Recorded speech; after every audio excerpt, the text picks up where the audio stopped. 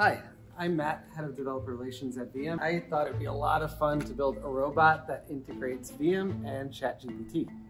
So first, I wanted to integrate some capabilities that come out of the box with Viam, like computer vision. So I thought it would be fun to have the robot observe the world and comment about the things that it sees using ChatGPT. Secondly, because I was using a Viam rover, I thought it would be nice to actually have it follow my voice command. So I integrated text-to-speech, speech-to-text, and so now the robot is not only listening to me and responding with ChatGPT, but it's actually following my commands when I tell it to move forward, backwards, spin. Finally, ChatGPT is really good at talking like characters that you and I know, pop culture characters.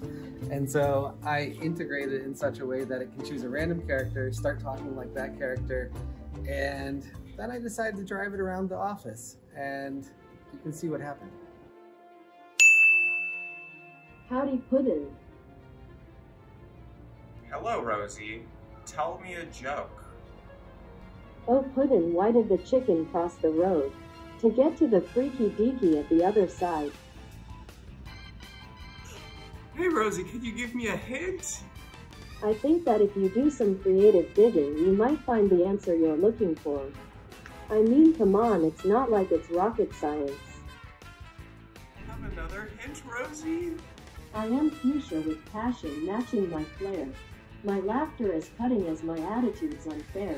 My mission is mayhem and plotting a plan. I'm wild and unruly, a villainous fan. The Joker my partner and I by his side smart. Sassy and dangerous I stand with pride. Rosie, I think you are Harley Quinn. So with Viam, I built this with about 200 lines of code.